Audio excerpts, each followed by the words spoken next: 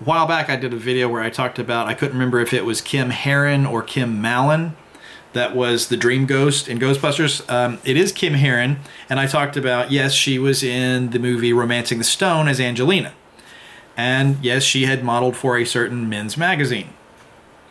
Kim Mallin, on the other hand, both spelled K-Y-M, had posed for same magazine. She is the girl playing the piano in Weird Science. Aha, another 80s movie. But here's what I had forgotten.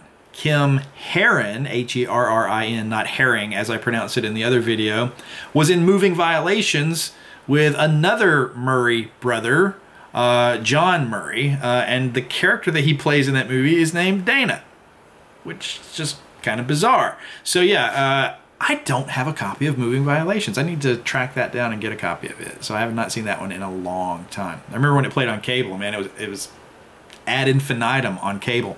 But yeah, John Murray, who is also in Scrooged, and I think he's in Caddyshack, but I can't confirm that because my copy is missing. So yeah, anyway, that's the Kim Herrin, Kim Mallin connection there. So yeah, thank you for watching.